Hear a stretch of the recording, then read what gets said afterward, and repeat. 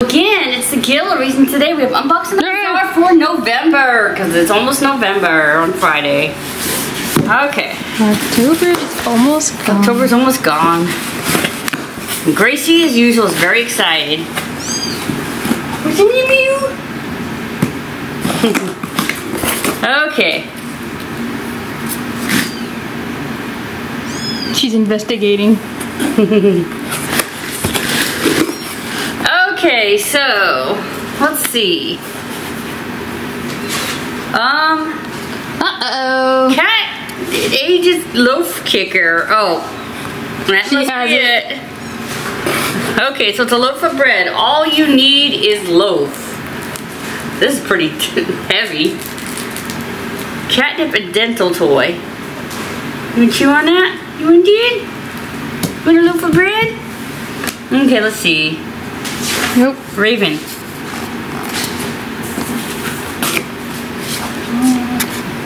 Fish.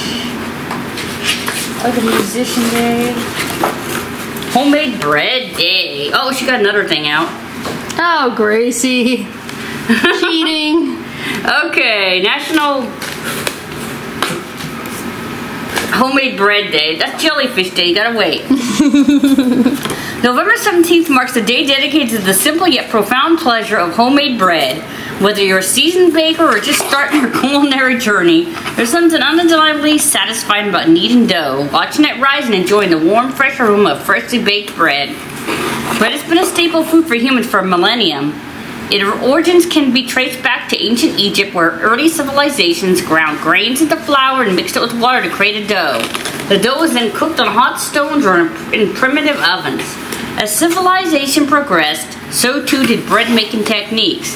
The Romans, for example, developed a variety of breads, including panis, a simple white bread, and foatia, a flatbread topped with herbs and olive oil. There's a unique sense of accomplishment that comes with baking your own bread. It's a process that requires patience, attention, and a bit of love. Yeah, it's very good, but it gets eaten up in no time. It's a lot of work for it getting eaten up in no time. Bread daily then. From the satisfying act of kneading dough to this anticipation of slicing into a freshly baked loaf, every step of the process is rewarding. Why make homemade bread? Taste. Homemade bread is simply delicious. It's free from preservatives and artificial ingredients, allowing the natural flavors of the flour and other ingredients to shine through. Freshness. Nothing beats the taste of fresh, warm bread. Homemade bread is best enjoyed immediately after baking when it's still soft and fragrant. Customization. With homemade bread, you have complete control over the ingredients and the final product. You can create your own unique creations. Okay then. Tips for baking homemade bread. Start with a good recipe. Choose a recipe that's suitable for your skill level and the equipment you have available. Use quality ingredients. Fresh flour, good quality yeast, and pure water are essential for making delicious bread. Be patient. Bread making takes time. Allow the dough to rise properly and don't rush the baking process. Experiment. Don't be afraid to try new things. Experiment with different flours, add-ins, and shaping techniques to discover your favorite bread recipes. So this November 17th, let's celebrate National Homemade Bread Day by getting our hands dirty and creating truly delicious. Okay. Gracie's neck got longer. Yeah. It's okay, Raven. Did she attack you again? Oh. Okay. Get that jellyfish since Gracie tried to remove it earlier. Yeah, that's what she wanted. Now she probably won't want it though. So we got a blue jellyfish. We're gonna need to use some scissors to remove the tag. Oh, there you go. You like that bread? You like that bread? Now that she's all catnipped up, she's gonna be She's even beating up her own kittens too. Alright, here's the jellyfish. You want jellyfish? It might sting. Jellyfish.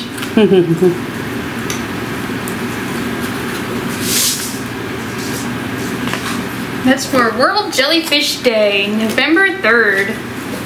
With November 3rd just around the corner, it's time to circle that date on your calendars and prepare for a delightful celebration of the wonders of the deep blue on World Jellyfish Day. This unique day is dedicated to paying homage to the mesmerizing and enigmatic creatures that gracefully glide through the world's oceans. Gracie, you're insane. Jellyfish, often described as delicate and translucent, are so much more than meets the eye. Their importance in marine ecosystems cannot be overstated. In fact, they've been gracefully drifting through our oceans for over 500 million years, making them one of the Earth's oldest living creatures. Their fascinating biology and remarkable adaptability have allowed them to thrive in a diverse array of oceanic environments. On World Jellyfish Day, we have the incredible opportunity to reflect on the vital role of these gelatinous marvels play in our planet's oceans. The health and abundance of jellyfish populations serve as a barometer for the overall well-being of marine ecosystems. Understanding and preserving these ecosystems is crucial not only for the creatures that call the ocean home, but also for the overall health of our planet. Whether you're a passionate marine enthusiast, a nature lover, or simply someone who's curious about the mysteries of the sea, this day is the perfect occasion to delve deeper into the world of jellyfish and their intricate roles in the grand tapestry of life. Share your favorite jellyfish facts, breathtaking images, or enchanting underwater experiences with these magnificent creatures. By doing so, we can inspire others to develop a greater appreciation for and commitment to the protection of these captivating sea dwellers. As we gather to celebrate World Jellyfish Day on November 3rd, let's unite in a collective effort to raise awareness about the importance of preserving our oceans and all their remarkable inhabitants. Our oceans are not only a source of wonder and awe, but also a vital component of our planet's overall well-being. So let's celebrate World Jellyfish Day with enthusiasm and a renewed commitment to protecting and cherishing the oceans that encompass these enchanting sea creatures. Happy World Jellyfish Day! Hey guys, did you know that baby jellyfish start out as little plant-like sticks? And then once they're old enough, they break off and float away? Like the entire stick breaks into multiple jellyfish. Oh no. Jellyfish are weird. Okay, so we've got the Wednesday Cat Kicker toy. So it has the cello on there. Welcome to the oddity with these charmingly eerie cat toys. Oh. I stole and ate the scissors. Okay. So it has catnip. Jimmy, weird. The witches are really weird. Right, Elsa? Your mom's wild. So do you put the catnip in here? Is it open? Yep. Doesn't open very far though. You'd think that other part would open up too. Maybe it does. It's just hard to open. Okay, I'm just going to shove some in there. You always get more than you need, I guess, yeah, for a replacement. Okay.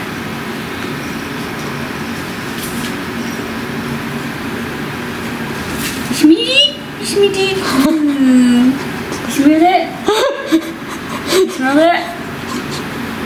You smell that? Here you go. Okay, so which one is this? Musician, I bet. It's not Day of the Dead. National Hug a Musician Day. If you don't know them, don't hug them.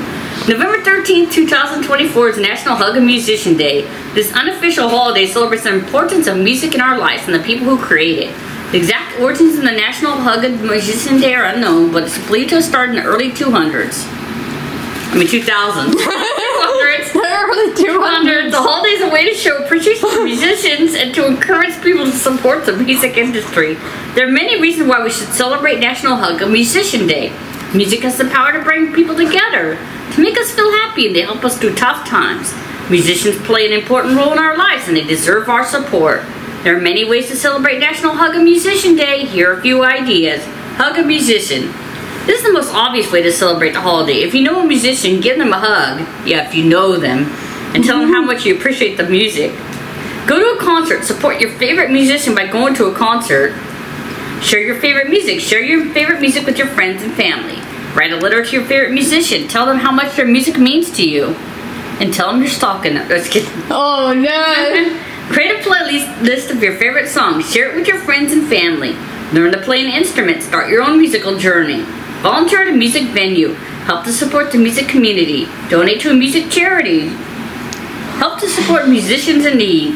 National Hug a Musician Day is a great opportunity to show our appreciation for the musicians who bring joy to our lives. Let's make this holiday a special one by celebrating music and the people who create it. Okay. There's one thing left and Gracie's sitting in it. Hey Gracie, can I have that?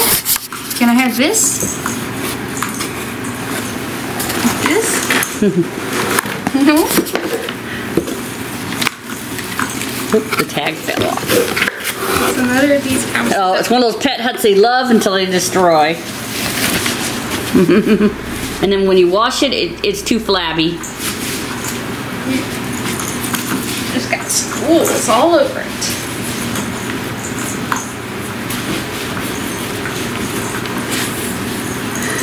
Oop, the pad's a little bent, so it's gonna keep popping up. You know Muffin's gonna want to go underneath the padding. Oh yeah, he likes to go underneath it. He's like, here. It's almost like he knew there was a bed. He's like, here I come. He's been summoned. Summoning Muffin. So this is Dia de los Muertos, Day of the Dead, November 1st or 2nd. Dia de los Muertos, or Day of the Dead, is a vibrant and joyous holiday celebrated throughout Mexico and parts of Central and South America. This two-day festivity held on November 1st and 2nd honors the lives of deceased loved ones. Contrary to what the name might suggest, it's not a somber occasion, but rather a colorful celebration filled with music, food, and laughter. The roots of Dia de los Muertos can be traced back to pre-Columbian indigenous cultures. These cultures believed that death was not the end, but a transition to another realm. They celebrated their ancestors and honored their spirits with offerings of food, drink, and flowers. When the Spanish arrived, they attempted to suppress these indigenous traditions and replace them with Catholic celebrations. However, the two cultures eventually merged, resulting in the unique blend of traditions we see today. Dia de los Muertos is a time for families to gather and remember their loved ones.